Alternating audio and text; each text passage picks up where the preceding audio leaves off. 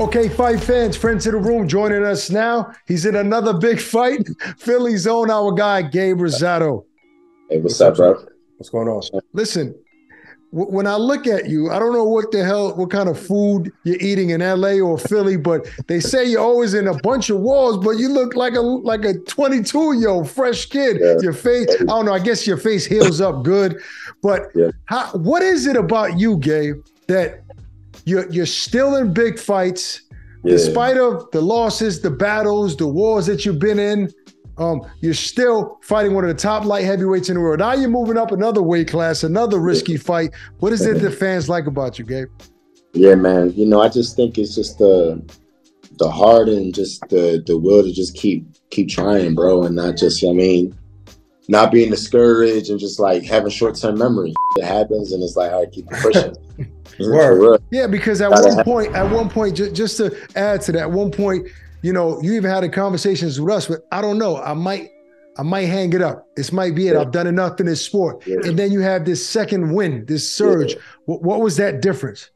Yeah, man. It's just that it's just me being honest with myself and having that conversation with myself where it's like,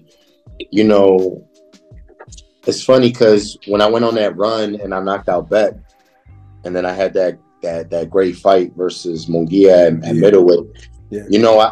It was like I had that drive, man. I was hungry. I was like on a mission, man, when I knocked out Beck and I went and I fought Munguia. And then it's funny, man. It's like, I don't know how to explain it.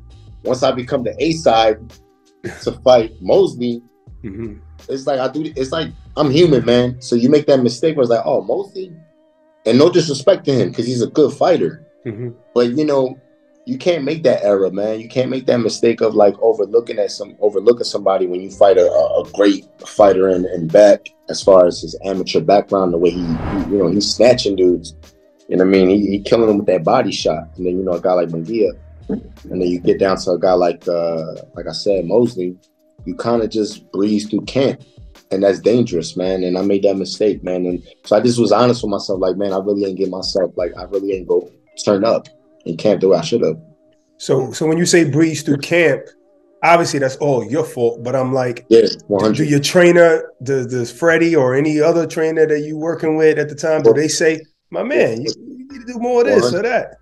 So here's the thing, Freddie was honest with me. And the problem was I was in Puerto Rico because I had just got a crib out there, right? Yeah. And I was in PR a little too long.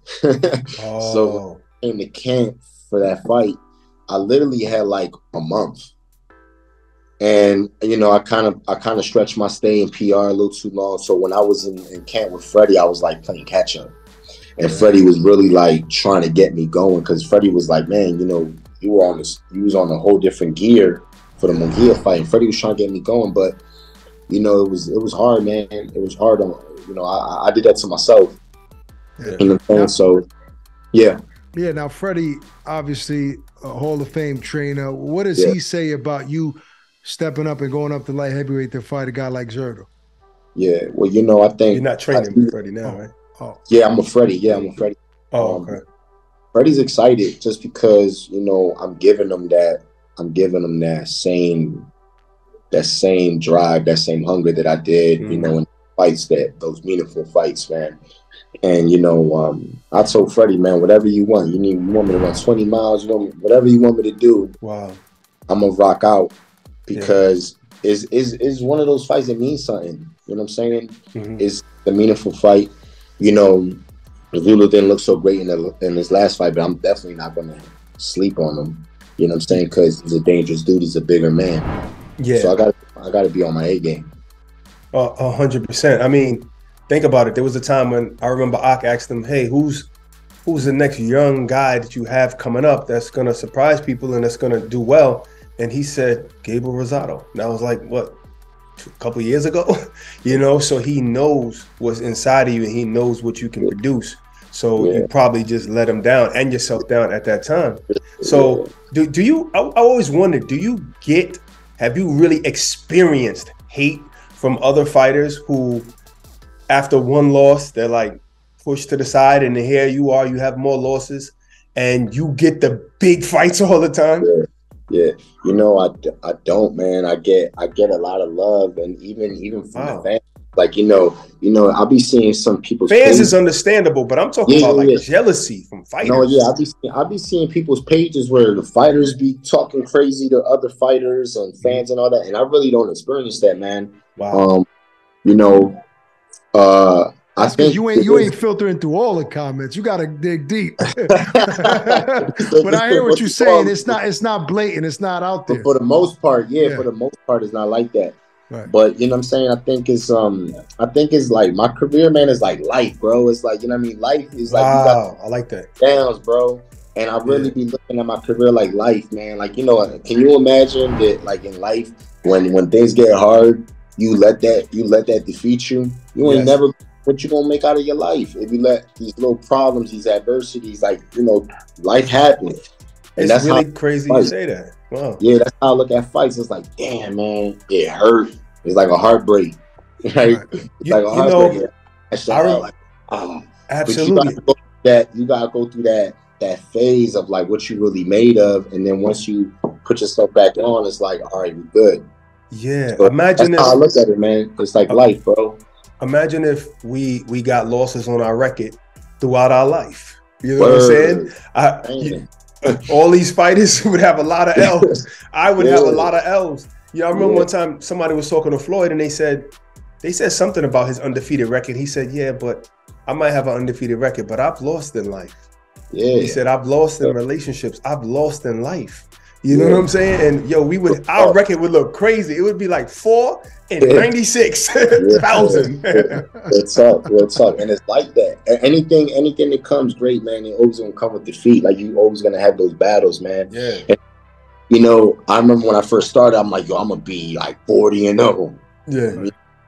This division champ, whatever. Yeah. And then, like, this is where I'm at. But it's like, I embrace it because I'm like, like, my career is unique and it's different because it's very unique. Yeah. It's just very unique. And it's like, man, it's like what inspires me more than anything is just like, I want to show people like, if you brush it off, you can get back on. You know what I'm saying? Wow. You just got to brush it off. And it ain't easy. It's hard. Especially in this sport, this is not a regular sport, so it's not easy to keep going. And I got a strong faith in God, so a lot of the things I do is I have my conversations with God, and like sometimes I think we get so overwhelmed with things that is out of our control, where like I go like, God, take this baggage, this weight off my back. Yes.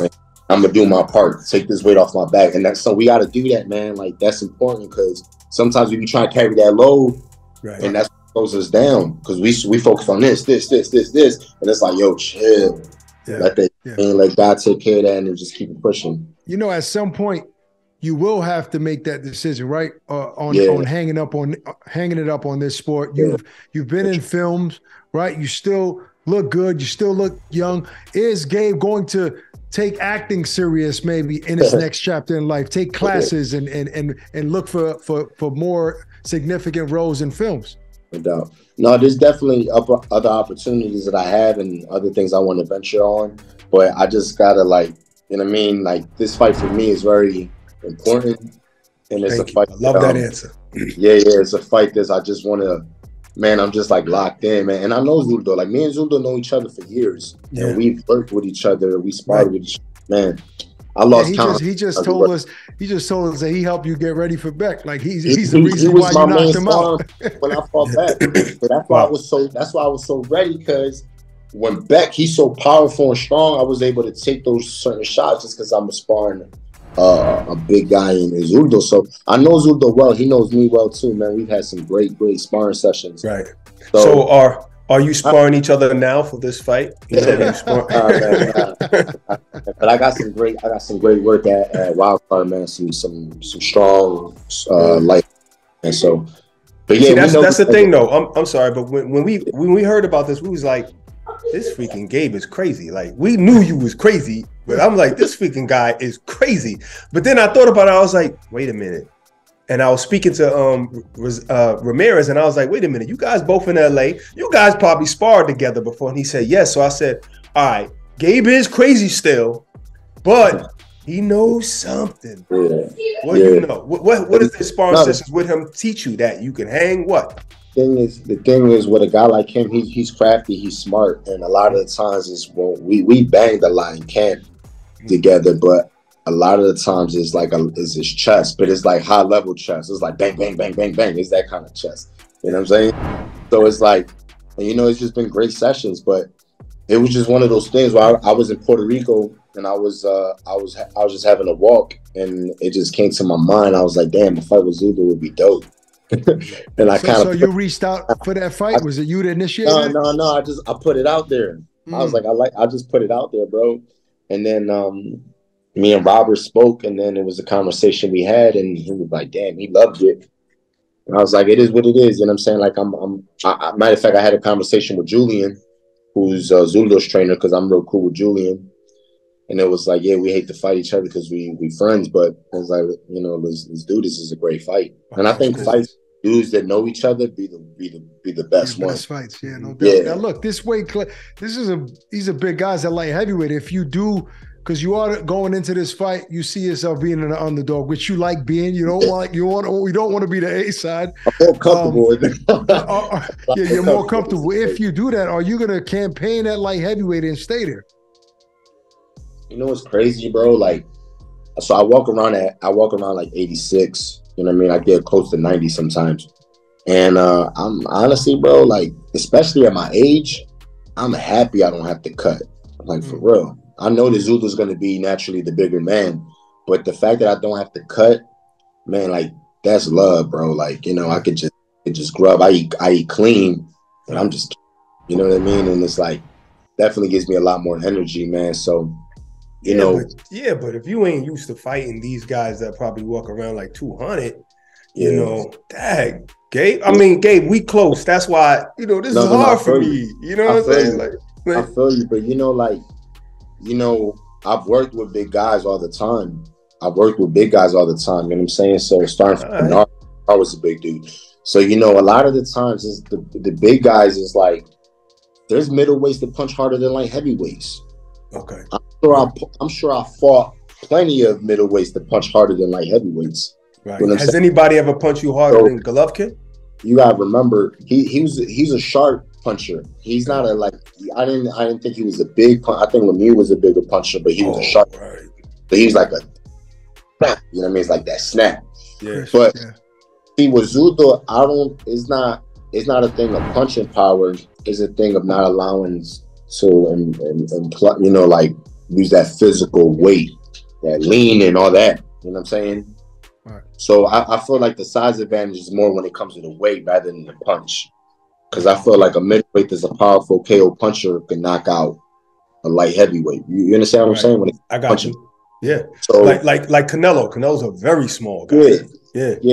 So I feel like the difference, you know, in puncher power, I would say there's guys that I fought at middleweight that are bigger punchers than Zurdo.